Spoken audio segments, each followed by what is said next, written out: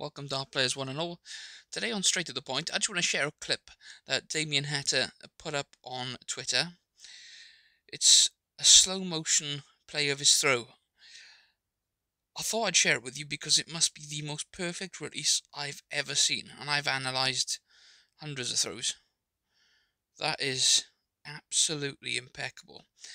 So I'm just going to watch that one more time. Just watch how slowly he brings the dart back, gives his muscles plenty of time to set, so that when he's finally back as far as he needs to go and he hits his reference point, he gets a full acceleration, just speeds up ever so slightly as he goes through the dart.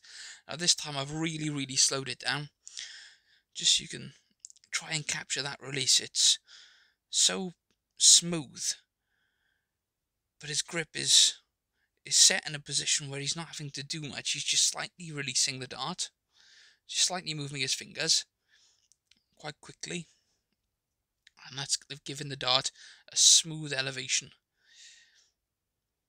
And that elbow he does rise it slightly as he goes through with the dart.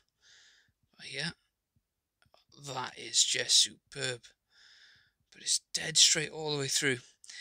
Anyway, I just wanted to share that with you. That's straight to the point. Please like and subscribe. Thank you for watching.